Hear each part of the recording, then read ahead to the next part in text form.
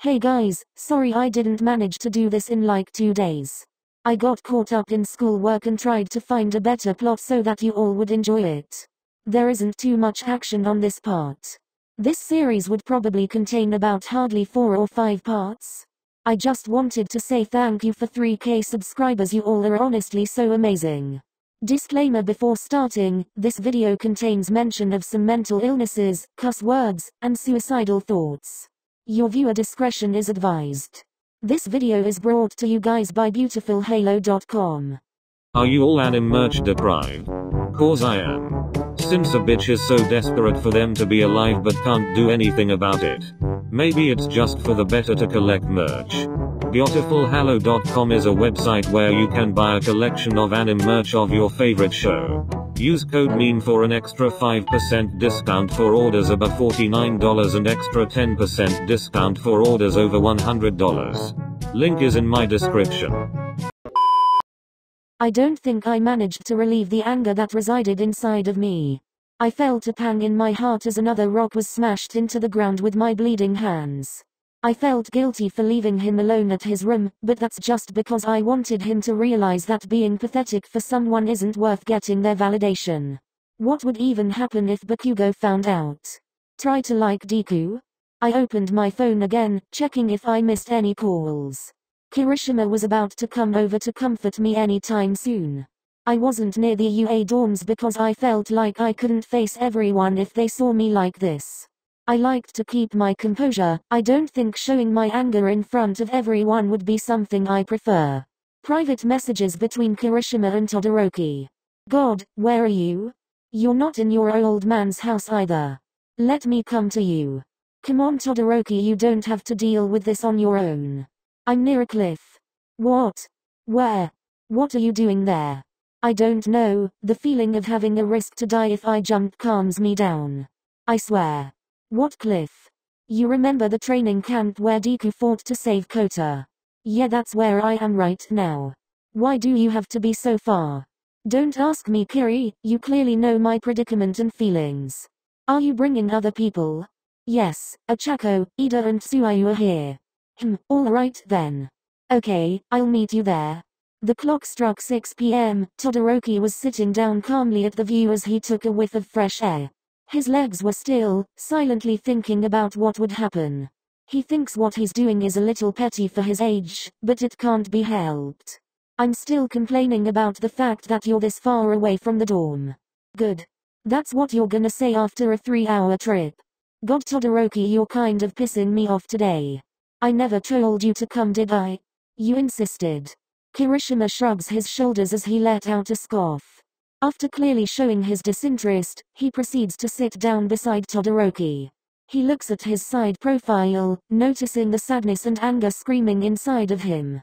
Just so you know, I'm not the only one that's pissed off. Whining sounds came from behind from Achako, Ida, and Tsuayu. They finally arrived. That took you guys a pretty long time. Well, don't mind us, blame Mr. Todoroki here for picking such a far place from the camp. I really didn't want to get through this, but I heard it was serious, so as class rep. Stop, Ida, I don't want to hear them right now. Well, perhaps, sorry Tsuayu. But what is this weirdly sad tension going around between the both of you? Is everything alright? I mean, why are we the only one called out? Just because you were the ones available in the dorm right now. And that I know Deku are pretty close to the both of you. Kirishima points to Achako and Ida. Izuku. What about him? Okay, who wants to take the cat out of the bag? I'd rather not say anything if that's okay, Kiri. Fine by me. Please just get ready for what you're about to hear. What could be so bad? And I'm ready every time. Kiro, I have quite a bad feeling about this. Is someone in trouble? Horizontal ellipsis. So, Izuku is suffering from hanahaki disease. Faint silence surrounded them. They finally understood the depressing suspense between the both of them. I don't know what to say. I feel like I've failed him as a friend. I can't believe I didn't know about this. He never showed any symptoms. No, he can't. Possibly. Eureka's eyes turned a little teary as she bowed her head down. She went down on her knees, covering her face with them. Tiny whimpers escaped from her mouth. You can't be serious? Oh, believe me, I wish I wasn't. But that's okay, right? It's gonna be fine. He's gonna live. He's going to take the surgery. Stop it, Ida, you're not helping me process this very well. Why are you guys so worried? Everyone notices that Ida wanted to lighten up the situation by looking at the bright side. Though he said those things with such a sarcastic and saddened tone. He realized Deku's decision, just by looking from their grim faces. Tsuayu can't help but cry a little bit. Even if she wasn't as close to Deku, she still saw him as someone good to her. She respected him. She was mad because of him being too selfless this time. Now that you all have your pathetic little cries out, I guess you would understand why I picked this place. I don't like losing my composure in front of a lot of people. God, why are we all just crying about this instead of thinking of something? Stop it, all of you. Stop trying to act tough and manly just because you need to carry. We all know you're just as sad as we are. I am, you know I am. I just don't see the point of crying over spilt milk. If we want to help him, we have to convince him somehow. I don't know what's right at this point.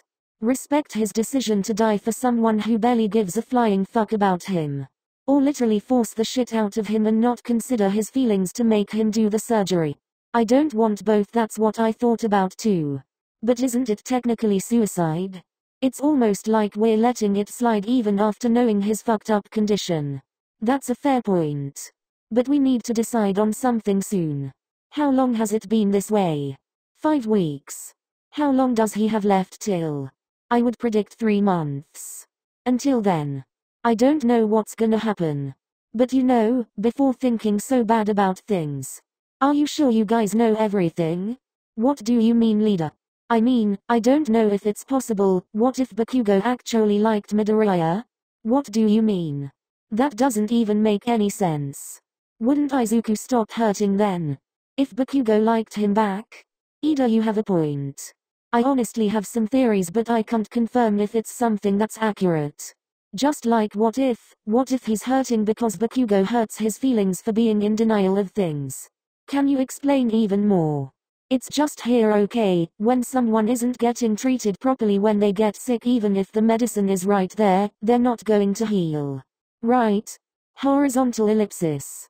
Yeah, there might be a possibility. That's a good way to say it. So what you're saying is that Bakugo isn't treating Midoriya properly enough, causing him to think that he doesn't like him back?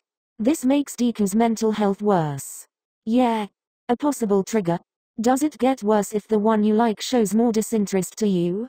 We don't know too much about it. All we know is that you can heal it before your time limit, but you'll lose memories of the one you love.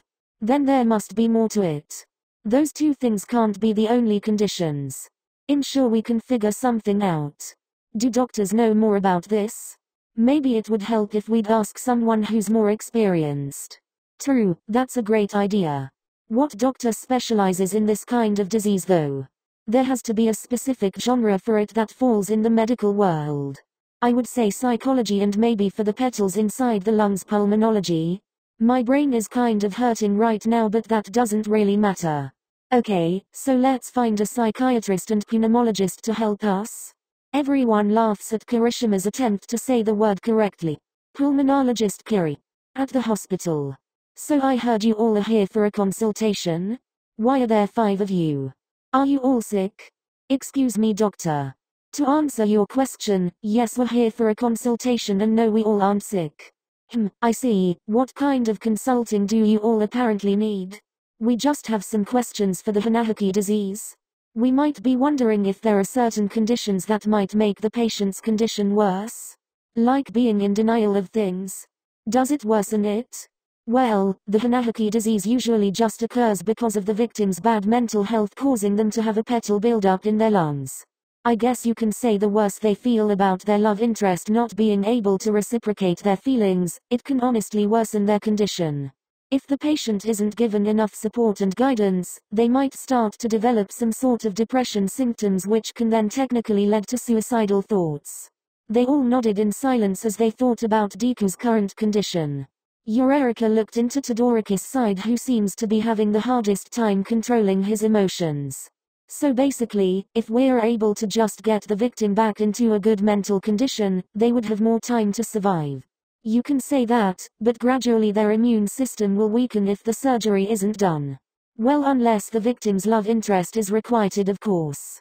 Is there anything else you would like to ask? Yes, I have one more question. What if the victim's love interest is actually in love with them, but they choose to treat the victim poorly to hide their own emotions, making the victim's self-esteem low? To be frank with you, I've never came to that conclusion. That's a pretty bizarre question. But if you want to fit that in a logical statement based on what I've said, yes, I think it can happen. It's almost like getting sick but not taking medicine even if it's right next to you. That's what your Erica said. I see, so basically right now everything is up to the victim's mental health, I assume? Yes, you're correct. But before anything gets bad, it's better for the victim to enter therapy to reduce the signs of depression. God, this is so much to take in, my brain is about to explode. So it is possible, huh? For someone to like you back but you're not healed because they're being in denial of their own feelings. They treat them like they mean nothing, and this concludes to why a patient's condition can worsen. Yes, and if you don't mind, is there anyone of your knowing who's sick? Yeah, my best friend. He fell in love with his other best friend, and apparently I found out when that bastard ditched their hangout for a date with a girl. That's really not manly of Bakubro. Such a dick. Ahem, a Chaco, such profanities aren't allowed in here. God. I'm so sorry, it just came out like that. It's alright, I understand your situation, and the best thing you can do right now is just to be there for him. We will, and I promise that. Yes, all of us. We want to save him. There's still a chance. Thank you so much for watching, please leave your suggestions in the comments. Subscribe and like if it's not too much.